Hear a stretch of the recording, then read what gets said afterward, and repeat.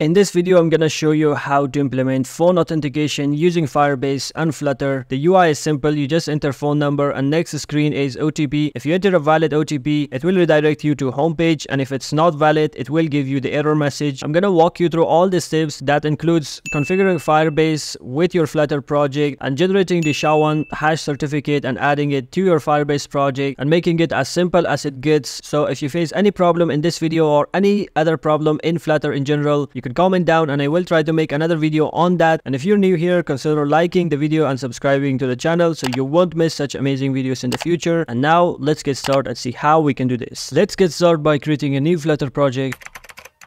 Now for phone authentication with Firebase, we need two packages. Let's import the packages in pubspec YAML. First package is Firebase Auth. I'm gonna copy this. And second package is Firebase Core. I'm gonna copy this one also, paste it here, save it. The next step is to configure Firebase with our Flutter project before we start designing our UI. You can create a new Firebase project or use an existing Firebase project that you have. I'm gonna use this coffee shop Firebase project from our previous video and simply configure this with our existing project. So to configure Firebase with your Flutter application, click on Add App and here choose Flutter. In this, make sure you have Firebase installed. So this right here, you can download the Firebase command line for Windows, Mac OS or Linux according to your need. You can also do that using npm by simply copying this command line. I've already done that, so we're gonna start with this step, Firebase login. So here in our VS Code, I'm gonna open a new terminal. Make sure it's command prompt, not PowerShell. Here I'm gonna say Firebase login. It says already logged in as this is my email address. Make sure this email address matches this Firebase project that you have created the project. After that, we can list our projects to check if the project that we have created is here or not. So here we have our coffee shop project. Next, we have to initialize Firebase in our current project. So I'm going to copy this command and paste it here. So it says, are you sure you want to proceed? Yes. Here it says which features of Firebase you want to use. We have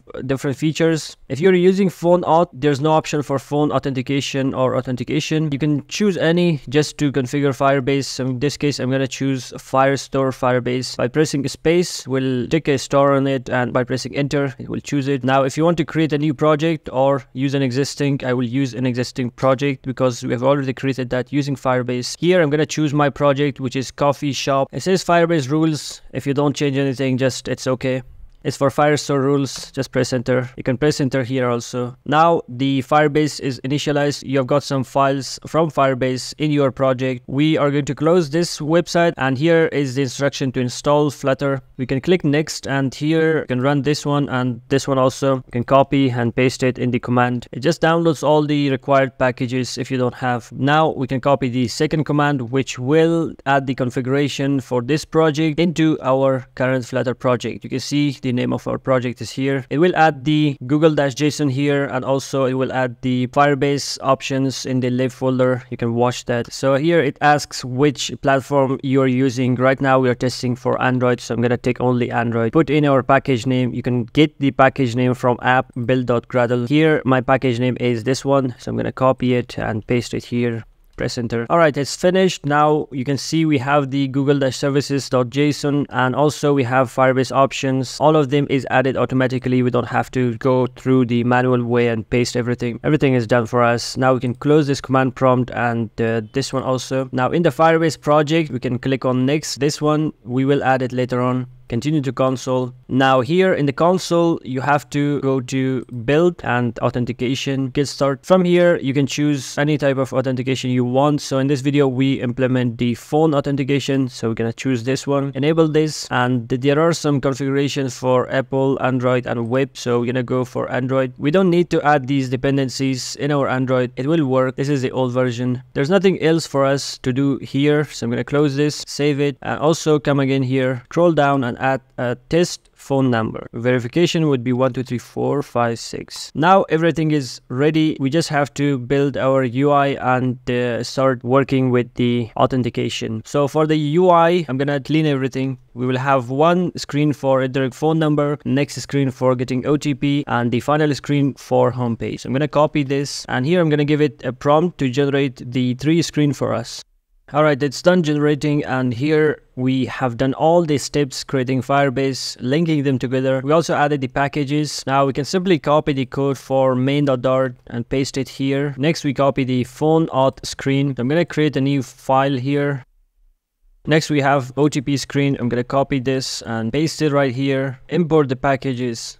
Finally, we have the home screen, which is welcome to home. I'm gonna create this one also, paste it here, import the packages. So we have all our screens: phone auth screen, OTP screen, and home screen generated by ChatGPT. Let's now test our code and see if it works or not. So we got error for minimum SDK. We have to change it to 23. Let's go to build.gradle. Change minimum SDK to 23. Now save it, run again. Alright, our app is running here, and let's see what is the prefix for the phone number that we have to provide. So we also have to enter the country code for this. So I'm gonna type in +1 1 2 3 4 5 8. This is the test phone number that we have entered in our Firebase. So let me make it a little bit bigger. Send OTP.